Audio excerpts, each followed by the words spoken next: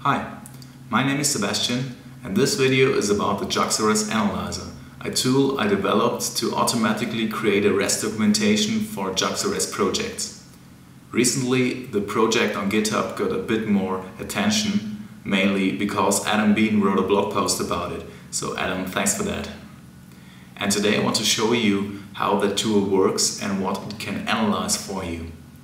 Imagine you have a JEE project with JAX-RS resources and you want to automatically create RESTful documentation for this. So for instance, this one is called To-Dos application. It's a simple JEE CRUD application which manages tasks or to-dos. It uses JAX-RS resource classes, this two here, this one and that one. And for this project we want to automatically generate a documentation. This project is built via Maven, and the JAX-RS Analyzer Maven plugin can be included in your build to do this job for you. So the Maven plugin in the latest version 0.4 can be easily included and then will create the output for you. So let's show that. We will now build the project with Maven, and as you will see, the JAX-RS Analyzer will start to analyze the project here and create the output for you, which resides on the target JAX-RS Analyzer and depending on the output format. This one is plain text output, and as you can see, it is an overview of all REST resources with the URLs and the methods, and the Java types and the appropriate JSON response is included as well.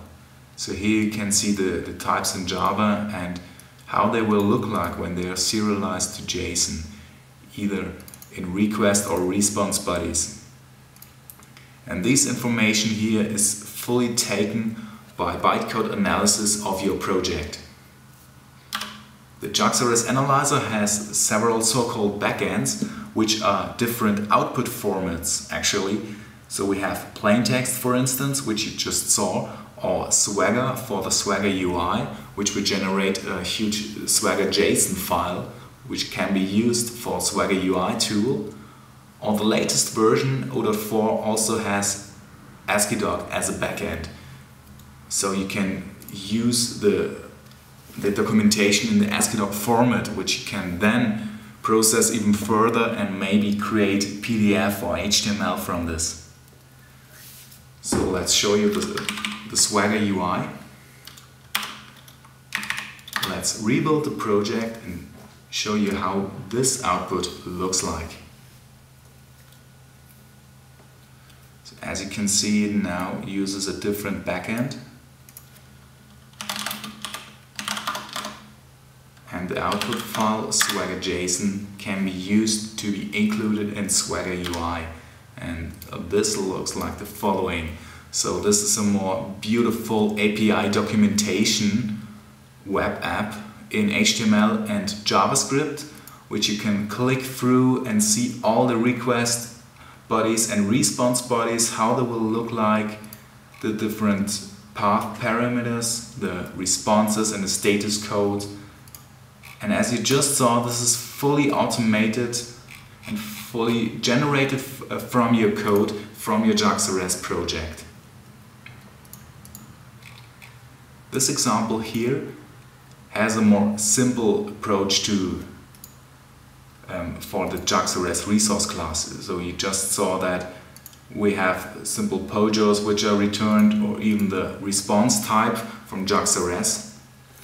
And as you can see here, this information for the response and for the status codes and header fields can only be taken by analyzing the source code here in the method bodies, or actually the bytecode.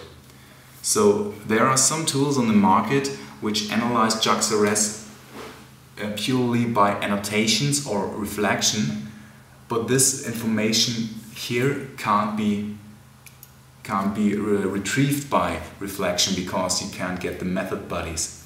And the response created, which will create the status code 2 or 1 created and the location header field can only be taken by looking at the method bodies here. And as you will see in the Swagger, when you look at the correct method post here, that it will output the 2 or 1 created status. And this tool uses bytecode analysis for this. The first version of the tool started when I wrote my computer science thesis, so this has a more academic background, because I developed an algorithm how to backtrack the response type or the return type of methods, how the values, where they come from and which methods have been called on the way. And this one is the output from this. So this is really a real-world application for that analysis, for that algorithm, how it can be used. Let's show you another example which uses the JSON-P API. The JAX-RS Analyzer can also analyze the JSON-P when it will be returned from your response method, from your resource method. I don't have a JSON-P in my project here, so let's look at another project from Adam Bean called Headlands, which uses JDK18 lambda expressions and JSON-P arrays all over extensively here. And you can include the JAX-RS Analyzer here as well. So let's do that. For that project, as you can see here, I already included the JAX-RS Analyzer with the plaintext backend. It will now analyze the project, and let's have a look at the output.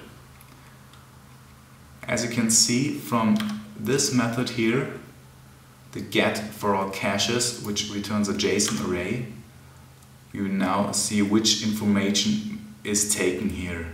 So this is this method, get caches, and the response body is a JSON array, and it also shows you the JSON output. So what does this method do? It has a JSON array builder, and then it iterates via a stream over all those objects, calls this method, which will add a JSON object with name, link and entries, which you can see here. And this is added to a JSON array. So this output is fully taken from your code here.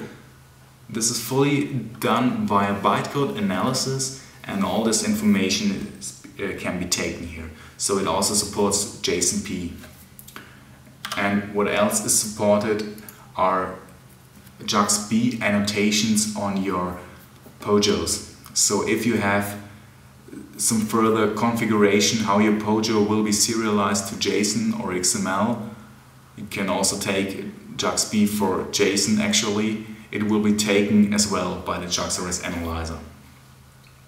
This was a first impression of what the tool can do for you. I hope you enjoyed the video. I would really appreciate your feedback, or if you maybe try the tool out on your project, tell me how it worked, if it worked, or even if it worked perfectly. And I would really appreciate if you like and start the project maybe. And yeah, thanks for watching.